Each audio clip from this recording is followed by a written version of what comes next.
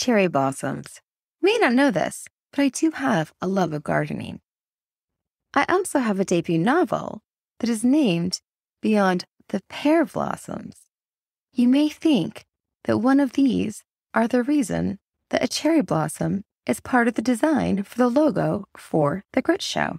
It's actually related to a 2013 study by Brian Diaz and Carrie Ressler on epigenetics and the way trauma can show up generations beyond what you might expect. Welcome to the Grit Show, Growth on Purpose.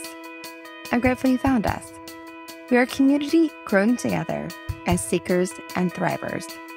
I'm your host, Shawna Rodriguez, and you are joining us for Thursday Thoughts.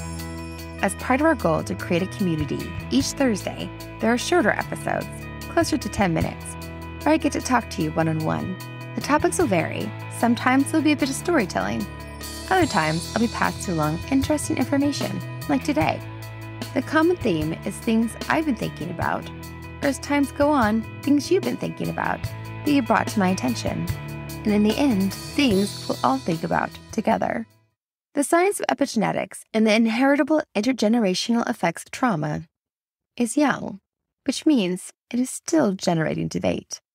The process of epigenetics is where the readability of expression of genes is modified without changing the DNA code itself. Epigenetics isn't specific to trauma. A study that came out when I'm starting to pay attention to epigenetics was around cherry blossoms. It was a study around male mice. They were exposed to a traumatic event, having their foot zapped with an electrical current. At the same time, they were exposed to the scent of cherry blossoms. Because this experiment was done with animals, they wanted to be sure that they corrected for all of the components that were harder to look at when looking at human experiments. So they used IVF to impregnate the female mice. They were never in contact with the males who had been exposed to the traumatic event and the cherry blossom scent, therefore assuring there was no socialization or environmental component to their relationship. They also had the pups raised by other mice. They found not only in the first generation, but also in the second generation, the grandpups of the mice who had been exposed to both the cherry blossom and the traumatic event, that they had a heightened sensitivity to the scent of the cherry blossoms. There was influence on both the structure and function in the nervous system of subsequent generations. And neither of the generations showed a greater sensitivity to smells other than cherry blossom, indicating that the inheritance is specific to that scent. There's also epigenetic markers on the sperm of both generations of males that could be the basis for this inheritance.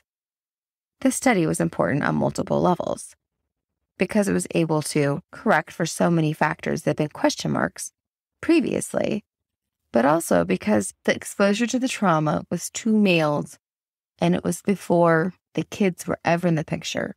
Much of the widespread study of epigenetics and trauma with humans is retrospectively looking at widespread trauma and the effects on in utero children and what happened later in their lives. In September of 1944, Dutch railway workers were hoping to support the Allied forces by conducting a strike that would stop the transport of Nazi troops. Unfortunately, the campaign failed, and the Nazis punished the Netherlands by blocking food supplies, which plunged the country into famine. By the time the Netherlands were liberated in May of 1945, more than 20,000 people had died of starvation. In retrospect, scientists published research looking at the Dutch hunger winter and the effect on those unborn children. They found that those who had been in utero during the famine reached middle age. They had higher LDL, bad cholesterol, and triglyceride levels. They also suffered higher rates of obesity, diabetes, cardiovascular disease, and schizophrenia. And when scientists looked at why, they found that these children carried a specific chemical mark, an epigenetic signature on one of their genes. There are similar questions around the Irish potato famine and the potential correlation with higher incidence of mental illness and other health concerns. Dr. Rachel Yehuda also conducted a 2015 study on the children of 40 Holocaust survivors. She found that they had epigenetic changes to a gene linked to the levels of cortisol, another epigenetic marker. concluding that both parents and children were affected on a genetic level. She also observed that infants born to mothers who were pregnant on 9/11 had low cortisol levels. There are worries, based on this and other research, that this may create a narrative that one generation's trauma may permanently scar a future generation, which is one way to look at this. However, the way that I've always seen this since I first started to learn about epigenetics is the great awareness that this gives us that there is so much that we do not know. So much we do not know about each individual around us and their stories, and the stories of the generations that came before them. So much we don't even know about our own stories. For me, learning about these studies and others, learning about the potential effect of the scent of cherry blossoms and putting them on my logo is a reminder that there are things that can haunt us from generations before us that we are not able to put our finger on. In my previous work, I visited the homes of children and families and sat in classrooms with young children trying to help support children whose behaviors they didn't quite understand. We can't always know what's happened yesterday, last week, last month, while a child was in utero, what happened 2 generations ago to a specific family. But all of those things can leave a faint scent that can have an effect that we can't see.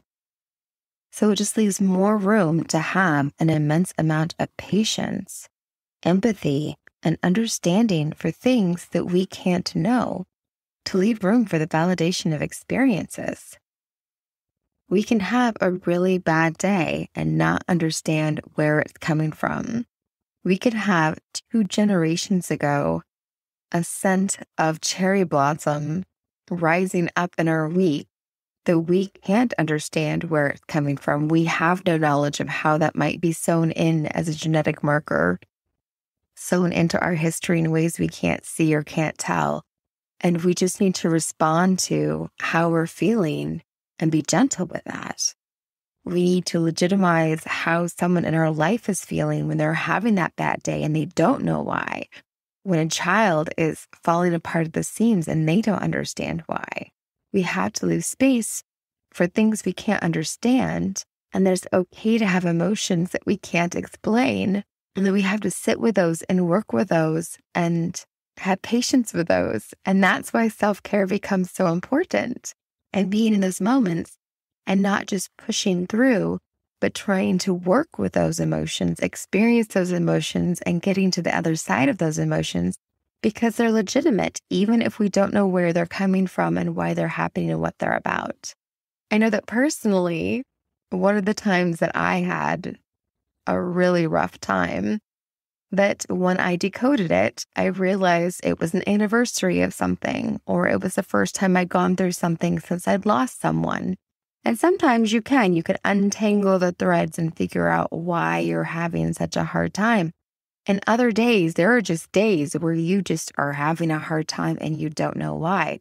And for all you know, it could be the scent of cherry blossoms in the air that's related to something that happened 2 generations ago that you do not know anything about and may not know anything about.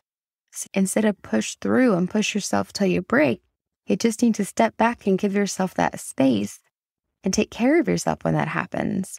And give room for your kids, give room for your partner, give room for that person at the desk next to yours, give room for the person behind you in line at the supermarket, give room to the people around you that they're battling ghosts they don't even know exist. They're battling scents that they never even experienced. And we all need that grace and we all need that space for those things. So for me, that's the lesson in this. That's the reason why I keep in mind the cherry blossoms. I keep in mind that something beautiful, something amazing for me can be something that's triggering for someone else and they don't even know why it's a trigger. And to always be patient with that and know I can't always know why it's a trigger for them. But when I see someone's triggered, to just give them the space because they might not even know why they're triggered. For me, that's the lesson in epigenetics, and that's the lesson in the cherry blossom. As we wind up, I want to give you guys a positive note. I did find an article from 2019 that cited further research from Diaz, who was part of the initial 2013 study with the mice and the cherry blossom. And they continued doing their studies. And as part of those studies, they did the first part where they exposed the mice to the traumatic event and to the scent of the cherry blossoms. And then they stopped exposing them to the traumatic event and continued to expose them to the scent of the cherry blossoms, desensitizing them to the smell. And as they were repeatedly exposed to the scent without receiving the trauma, there was new associations. The trauma effect, the PTSD, dissipated. Not only was the mouse desensitized, future generations no longer had the negative effects, and the genetic markers were eliminated. So, with proper treatment, we are able to eliminate the effect on future generations, which is what I ultimately hope for all of us. So if you have traumatic events that have occurred to you and things that are associated and tangled up with that are then triggers for you, that those are triggers that you can be desensitized to and you can get to the other side. It's great to know that treatment does work and that those things do dissipate, and that is something that can be done to combat this. That is a positive note. In the meantime, I'm going to keep the lesson that I've always gotten. We can't always know where things come from, and we need to honor what we and others are experiencing and be in the moment and work to move to the other side. Thank you for spending time with me today. If you haven't already, get on over to Instagram and follow us at the.grit.show, and then visit our website, www.thegritshow.com, to join our mailing list, as we are kicking off our giveaway next week, and the first place to learn about it will be from that list. As you close out your summer with your final travel plans, be sure to grab one of our coloring books to take with you. It's a great little way to fit in some self-care. They're easy to find on the Amazon store by searching The Color of Grit, and they are still at the introductory price of only $11.97. You can also find the link in our show notes. I hope your week ends well, and I look forward to being with you again on Tuesday. Until then, take good care of yourself. In case I haven't said it often enough, you are the only one of you that this world has got. And that really does mean something.